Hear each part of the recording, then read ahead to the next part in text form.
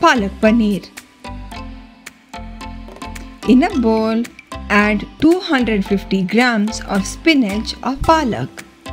Add 2 to 3 green chilies. I used 2 spicy ones. In a pressure cooker or pressure pan, cook it for 1 whistle and turn it off. While the pressure cooker is cooling, cut 2 onions and 1 inch ginger.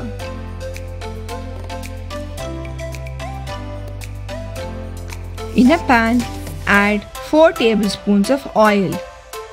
When the oil is hot, add the cut onion and ginger and stir fry it for 5 to 8 minutes until the onion turns transparent. The pressure cooker should have cooled by now. Remove and keep the spinach and chili aside to cool. After around 10 minutes, blend the palak or spinach, green chili, onion and ginger in a mixer jar. Add a handful of fresh coriander or cilantro to give it both a flavor and a color boost. Add a splash of water and blend it to a smooth paste. Remove and keep aside. Blend it in batches. I did around 3 times to get a creamy gravy. Next, take the paneer out, clean and pat dry it. Cut the paneer to your preferred size.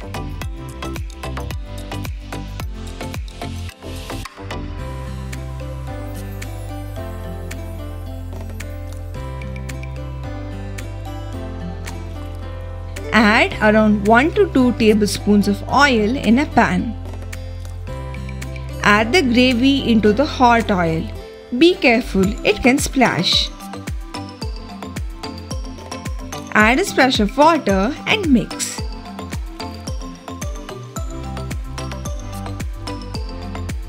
Add salt per taste and mix.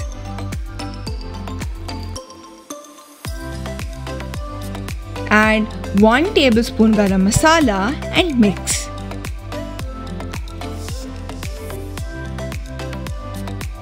Add 1 tablespoon of kasuri methi or dried fenugreek leaves and stir. Add 1.5 teaspoons of amchur or raw mango powder and mix. Next, add 1 tablespoon of coriander powder and mix.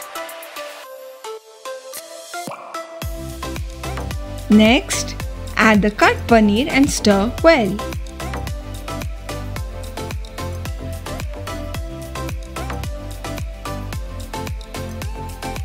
Cook it for a maximum of 5 to 6 minutes. Longer than that, the paneer becomes chewy. Cover with the lid and let it simmer for 2 to 3 minutes. If you choose to, you can garnish it with fresh cream or butter. I love it just like this. The dish is now ready to serve. You can have it with either roti or rice. Thank you for watching, and as always, like, share and subscribe.